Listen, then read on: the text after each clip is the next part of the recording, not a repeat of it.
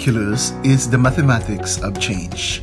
In this video, we are going to show you how to use calculus in industrial and real-life engineering problems involving several quantities that are changing simultaneously with respect to time. Here is our problem for today. A tank containing 100 liters of a brine solution initially has 4 kilograms of salt dissolved in the solution. At time equals 0, another brine solution flows into the tank at the rate of 2 liters per minute. The brine solution contains a concentration of 0.5 kilograms per liter of salt. At the same time, a stopcock is opened at the bottom of the tank, allowing the combined solution to flow at a rate of 2 liters per minute so that the level of liquid in the tank remains constant. Number 1. Find the amount of salt in the tank as a function of time measured in minutes. Number 2. Find the limiting amount of salt in the tank, assuming that the solution in the tank is well mixed at all times. And number 3. Find the amount of salt in the tank after 10 minutes, 30 minutes, 60 minutes, 3 hours, and 24 hours. Let's analyze this problem. So what we have here is a tank, and the tank contains 100 liters of brine solution.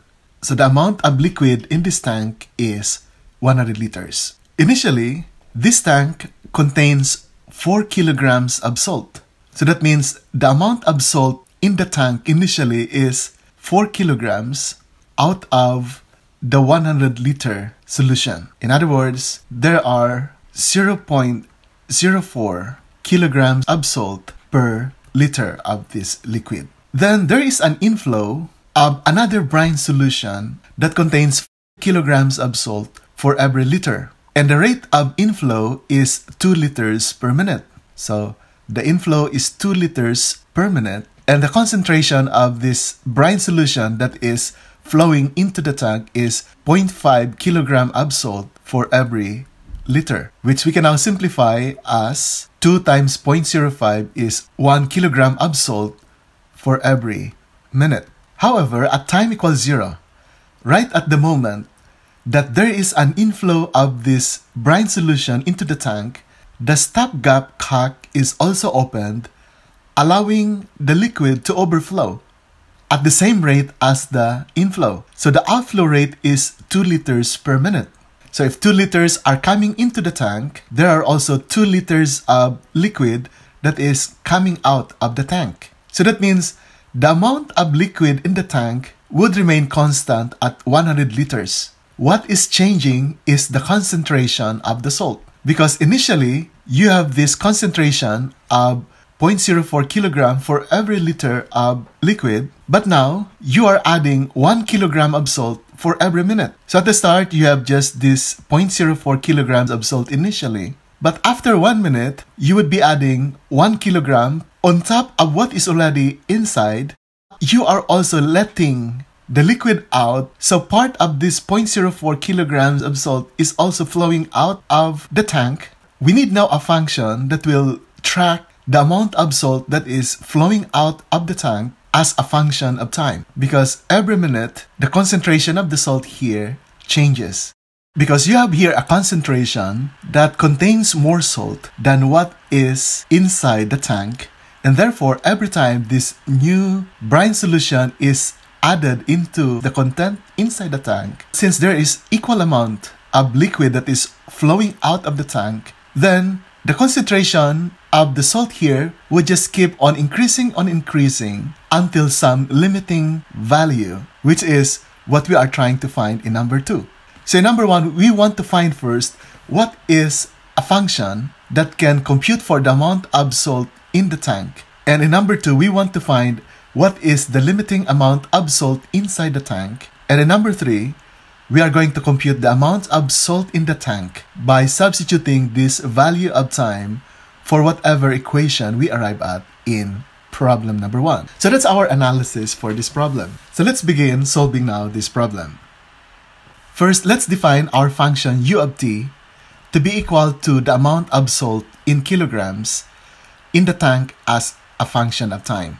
So think of u as the amount of salt in the tank. And the amount of salt in the tank varies with respect to time. We start at time equals 0 with an initial value of 4 kilograms of salt out of the 100 liters liquid in the tank. And as time passes by, the amount of salt concentrated in this solution increases. Then we define the derivative of u with respect to time to represent the rate at which the amount of salt in the tank changes as a function of time. So for an infinitesimal change in time, there is also a change in the amount of salt. At time equals 0, we know that there are 4 kilograms of salt present in the tank. That is given in the problem.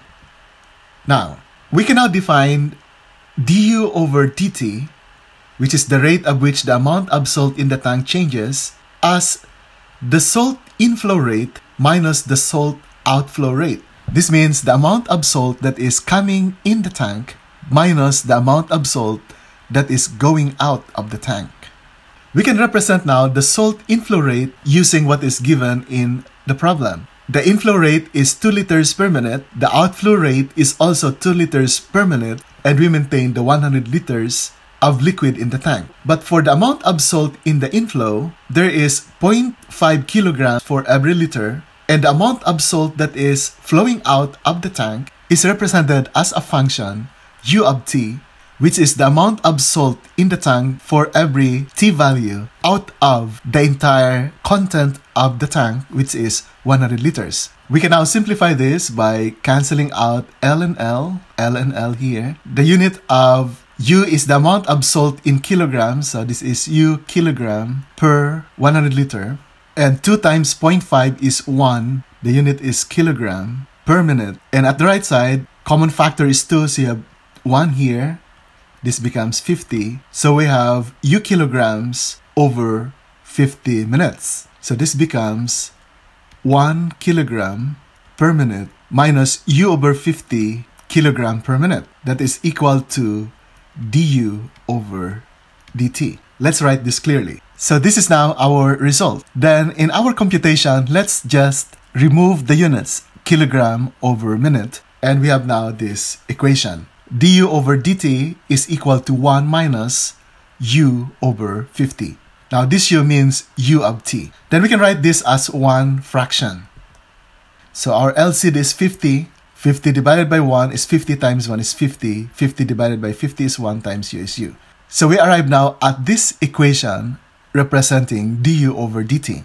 Now we want to solve for u, but we have an equation that contains a derivative. This is a first order differential equation. And in order to solve this equation, we are going to use the technique separation of variables. You have the variable u here. We want all the u's to be at the left side and all the other variables at the right side. So instead of thinking of d over dt as an operation on the variable u, we now think of du over dt as a fraction, and therefore multiplying both sides by dt over 50 minus u, we arrive at this equation. And then we can now take the antiderivative of both sides to arrive at this equation. Let's go to the next page and solve this equation. What is the antiderivative of du over 50 minus u? Its antiderivative is negative ln of the absolute value of 50 minus u, and the antiderivative of dt over 50 is equal to t over 50 plus c.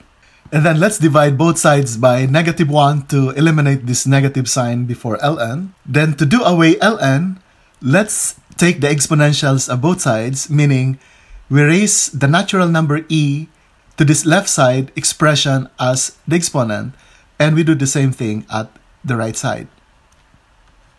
And so we now arrive at e raised to ln of the absolute value of 50 minus u equals e raised to negative t over 50 minus c. Then the left side contains inverse functions. E and ln e cancel each other out, so what's left at the left side is the exponent absolute value of 50 minus u. And then, using property of exponent, we can now rewrite the right side as e raised to negative t over 50 times e raised to negative c. And e raised to negative c is just another constant And let's call that other constant as C sub 1. Now, since C sub 1 could be positive or negative, then we can just remove this absolute value notation to arrive at 50 minus U equals C sub 1 times E raised to negative T over 50. Let's go to the next page and solve for U.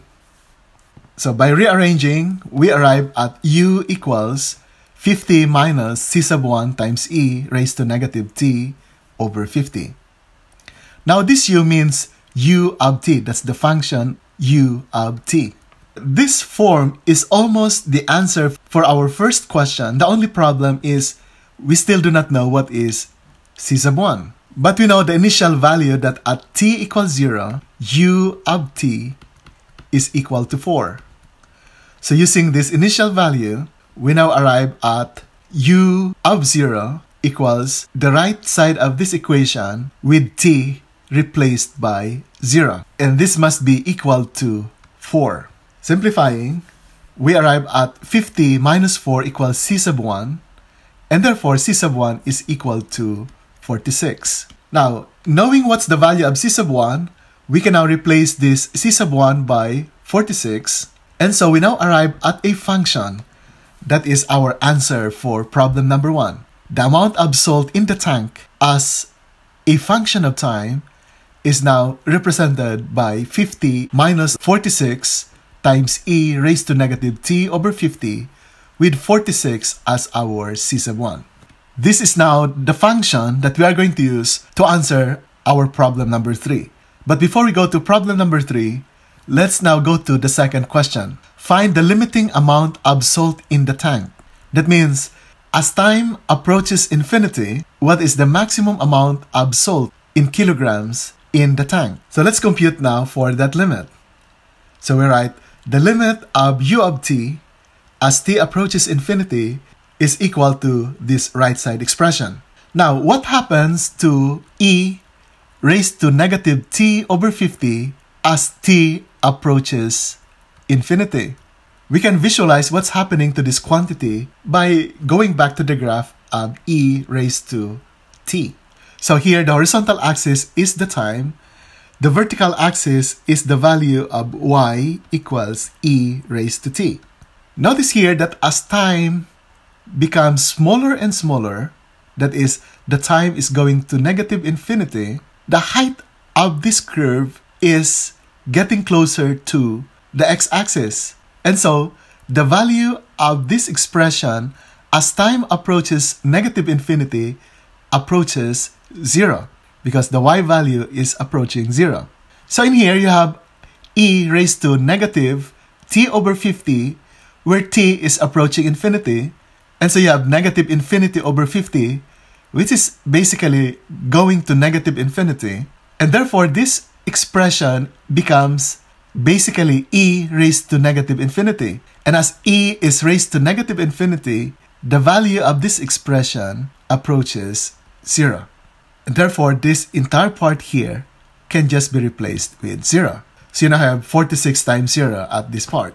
50 minus this expression after the minus sign is equal to 0. And so the limiting value is 50 kilograms. What does this mean? This means that as time approaches infinity, the maximum amount of salt in this tank cannot be more than 50 kilograms. Why is that so? Remember that the volume of liquid in this tank is always 100 liters. And remember that the inflow rate is 2 liters per minute, and this brine solution that is flowing into the tank contains 0.5 kilogram of salt for every liter per minute. So 0.5 kilogram of salt for every liter, that means 1 kilogram of salt for every 2 liters. So the ratio of salt to the total liquid is 1:2. And so if there are 100 liters of liquid in the tank, if the ratio is 1:2, that means the amount of salt is 50 kilograms. And that happens when all the liquid that are initially present here already overflowed, such that essentially the concentration of the salt in the tank is whatever is the concentration of this new brine solution that is flowing into the tank. And that is always 50 kilograms out of 100 liters or 1 kilogram out of 2 liters. So that is the limiting value of the amount of salt in the tank as t approaches positive infinity. Then let's answer now problem number 3. Find the amount of salt in the tank after 10 minutes. So all we have to do is, using the function that we already computed, we just substitute the time for t. And so if t is 10 minutes, we have 50 minus 46e raised to, copy this negative sign, and then replace t by 10 minutes over 50. And that gives us 12.34 kilograms. And for letter B, this gives us a value of 24.75 kilograms. Letter C, after 60 minutes, we have 36.15 kilograms. At time equals 3 hours, that is 3 times 60 equals 180 minutes, the amount of salt in the tank is 48.74 kilograms. And after 24 hours, the amount of salt in the tank is 50 kilograms. And anything beyond 24 hours, you will notice that you will get this limiting value. Now, at what point does the amount of salt reach 50 kilograms? You can compute that by letting this u sub t equals 50 and solve for t. But I will leave that as your exercise to solve for t. So thank you very much, and I hope you now come to appreciate how powerful calculus techniques are in answering real-life problems that regular algebra cannot solve. So thank you, and we hope to see you again in our next video.